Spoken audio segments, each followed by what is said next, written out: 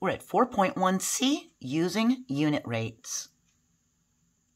4.1a and b are linked in the description. We're going to start with a real quick review. A ratio, that's when we compare the same type of units, like miles to miles, it's distance to distance. A rate is when we compare different units, like distance to time for miles and hours. And a unit rate is a rate that has a 1 as its denominator, 50 miles in 1 hour. We can use unit rates to simplify rates and ratios that appear complicated. When rates and ratios are given as compound fractions, unit rates can help us simplify them. If our rate is 1/4 mile in 1/3 hour, we can write 1/4 over 1/3. That means 1/4 divided by 1/3. So remember, this fraction bar in the compound fraction means division. And this little fraction bar actually means division also, okay? We've got 1/4 divided by 1/3. To divide fractions, we multiply by the reciprocal of the divisor. So we have 1/4 times a 3/1. That gives us 3/4. So our unit rate is 3/4 mile in 1 hour. So aside from dividing the fractions and solving it by multiplying by the reciprocal of the divisor, we can also multiply the numerator and denominator by the same factor that will make the denominator equal to 1. If we have 1/4 over 1/3 as our compound fraction, we think, well, we're trying to get a unit rate, so we need this to be a 1. And if we have 1/3, we need to multiply it by 3 to get a 1. We multiply the numerator of the compound fraction by the same thing, and 1/4 times 3 is 3/4. So our unit rate is 3/4 mile in 1 hour. So this works when the divisor is a unit fraction with 1 as its numerator. It doesn't work so well if there is not a 1 here. So if we have 3/8 or 2/5 or 9/16, it's better to use division. But when we have a unit fraction here, it's very easy to turn it into a 1. Sometimes the information in a rate problem will be presented in the wrong order for the question asked. We need to base the rate and the unit rate on the question that is asked. So here's an example. Sam drove a half hour and traveled 20 miles. Bob drove 1/4 hour and traveled 12 miles. Who drove faster? Well, the clue word faster here tells us the answer involves time. And we need time to be the denominator of 1 for our unit rate, so we have 1 hour. It was presented with the time first and then the miles. We can rewrite it as Sam is 20 miles in 1/2 hour and Bob is 12 miles in 1/3 hour. And just flip it around to its correct order. For a compound fraction, for Sam, we're going to have a 20 over half. That means 20 divided by half. We can rewrite it as 20 over 1, and we're going to multiply it by the reciprocal of 1/2 as 2 over 1. We're going to get 40 miles over 1 hour. For Bob, we have a 12 over a 1/3. That's 12 divided by 1/3. We can rewrite it as a 12 over 1, multiplied by the reciprocal of this 1/3 divisor as a 3 over 1. We flipped it around. Now we have 12 times 3 is 36. 1 times 1 is 1. We have 36 miles in 1 hour. And since 40 is greater than 36, well, Sam drove faster. He drove 40 miles in an hour. He drove 36 miles in an hour. Since both times involve a unit fraction, we can easily find who drove faster by multiplying.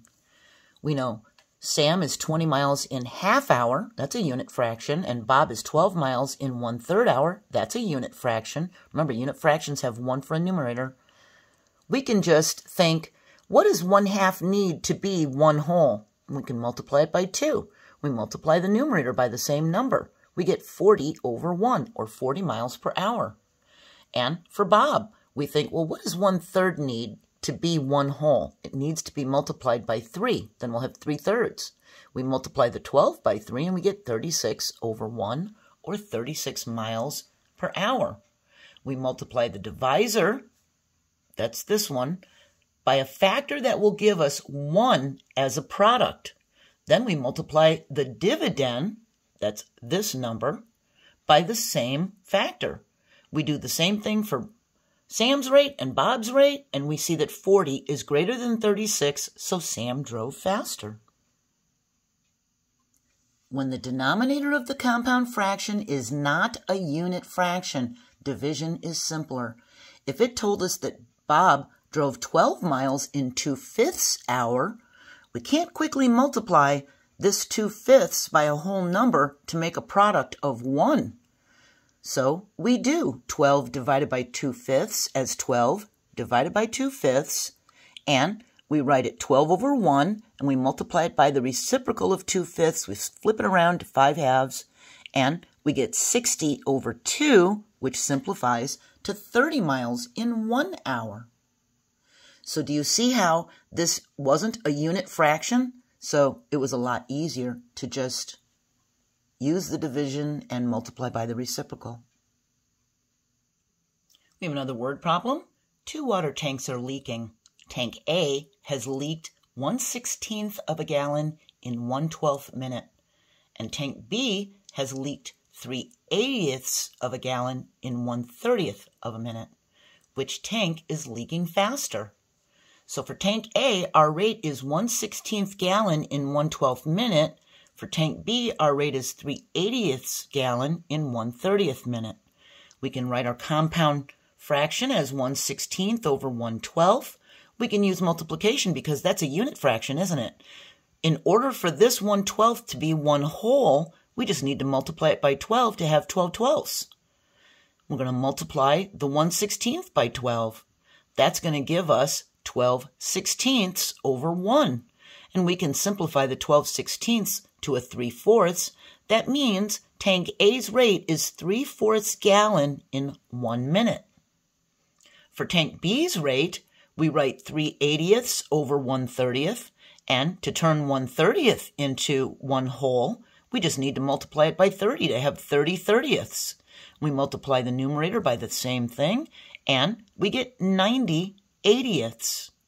And this can be simplified to 1 10/80, and again as 1 1/8 gallon, and that's in 1 minute. So which tank is leaking faster? Well, tank B has more gallons coming out in a minute than tank A does.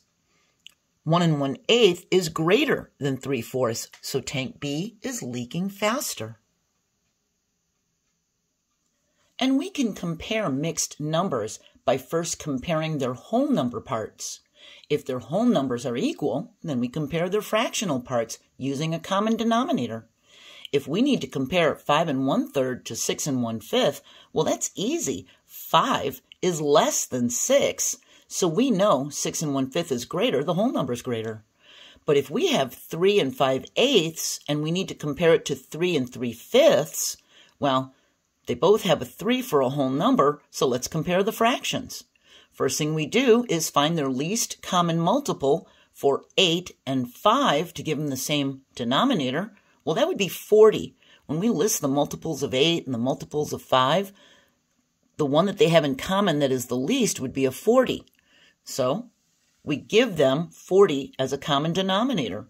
And 8 times 5 is 40, so we need to multiply this numerator by 5. We don't want it to get jealous. It wants to be multiplied by the same thing as the denominator. So we have 25/40. For 3/5, this 5 needs to be multiplied by 8 to be a 40. So we multiply the 3 times 8, we get 24/40. Well, 25/40 is more than 24/40. It's more 40ths. Now we can put the 3's in front of them and write them in their original form. We see that 3 5/8 is greater than 3 3/5. Units of time usually go in the denominator when a rate is written as a compound fraction. If it says she drove 25 miles in half hour, well, that half hour, that time, is going to be the denominator of our compound fraction. We're going to write the 25 on top. And to turn 1/2 into 1 whole, we just need to multiply it by 2, because that would be a 2 over a 1, wouldn't it? If we were to write this 2 over 1, we would get 2 halves, that's 1 whole. We multiply the 25 by 2, and that's 50. We know she drove 50 miles per hour, 50 miles in 1 hour. If it says in 1/3 hour it leaked 2 gallons, well, this is backwards. We've got the time first, so we can flip it around when we rewrite our compound fraction and put 2 gallons over 1/3 hour. See? The unit of time usually is in the denominator of the compound fraction when we write it as a rate, okay? In order for this 1/3 to be 1 whole, we just need to multiply it by 3. We'll have 3/3. That's 1 whole.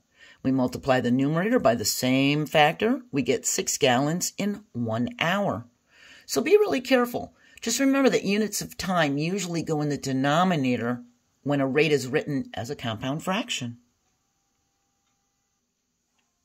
If we know the rate of a water leak in liters per hour, we can find the number of hours it takes for only 1 liter of water to leak out. We take the reciprocal of the rate. Our rate is 4 liters per hour. Well, 4 liters per hour is 1 hour per 4 liters. So if this entire bar diagram is 1 hour, okay, and we have 4 liters in this 1 hour, 4 liters per hour, well, we know 1 liter is 1/4 hour. The rate of 4 liters per hour is 1/4 hour per liter. Does that make sense? We're finished with lesson 4.1. We're going to be moving on to 4.2, and 4.2a is discovering proportional relationships. I hope you enjoy the rest of your day, and I hope you join me for the next lesson. Bye.